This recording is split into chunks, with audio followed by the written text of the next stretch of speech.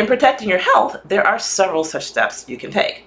Now remember, we're focusing on modest but essential to avert certain disaster. What's a certain disaster? Between where you are now and the grave, illness will show up.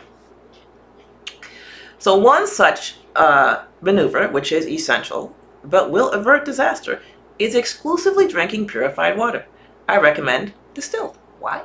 Well, parasites, like the bad guys in the expression, Katie bar the door, enter your body via the door of your body, that would be your mouth, and the water you drink and cook with. So it is far easier to bar the door and not allow the parasites to enter, rather than to allow your immune system to be overrun. Another step is frequent bowel movements. I recommend at least 3 a day. Why? Well, this seems to be the number that allows the body to heal. It removes the health robbers that are already in your body, and Vitality Capsules also helps with this lofty goal. And finally, if the bad guys find their way in, there's the big guns. That would be turpentine. It's an example of this, and you can get the free report at vitalitycycles.com.